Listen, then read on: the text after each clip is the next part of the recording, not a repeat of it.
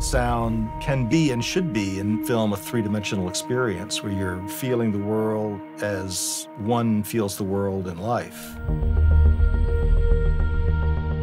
The soundtrack is like layering of colors with emphasis on certain colors to impart a certain feeling. So it's about quality equipment, lots of patience, really good recordists, and to try to make a statement.